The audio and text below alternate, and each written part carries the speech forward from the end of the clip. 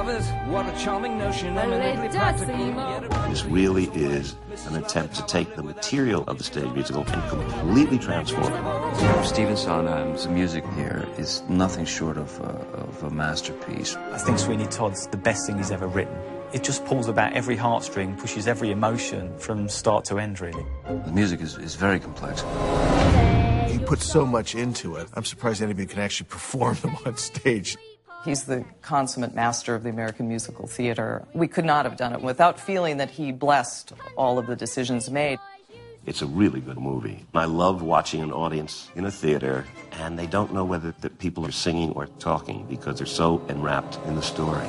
We were determined that every cast member use their own voice.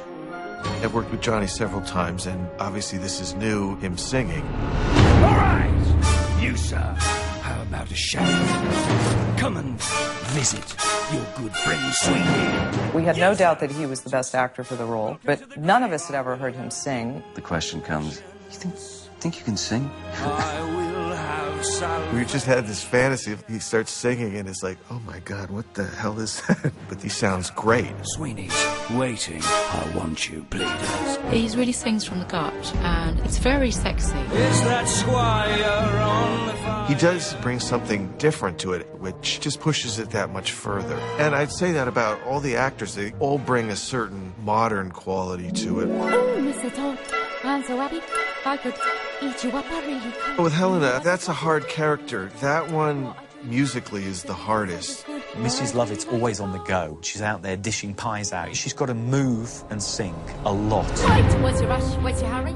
Now let's throw the props in, chucking the weird stuff into the pie mix. It's very complicated. It's incredibly fast. And she makes a pie at the same time. I'm quite good at multitasking, but it's like the Olympics of multitasking. In Pirelli's entrance, Sacha Baron Cohen comes out. He's got an amazing voice, and it's just hysterical. Despite all the laughter, we realized Sasha's got a great voice. It felt perfect for him. It was a great bit of casting. It was at the pop. One of the best numbers in the movie is a song called Pretty Women, where Alan Rickman is in the barber chair and Sweeney is about ready to slit his throat. And they both start to sing about pretty women, but they mean such opposite things. It's just such a surreal experience. There's Johnny, there's Alan Rickman singing.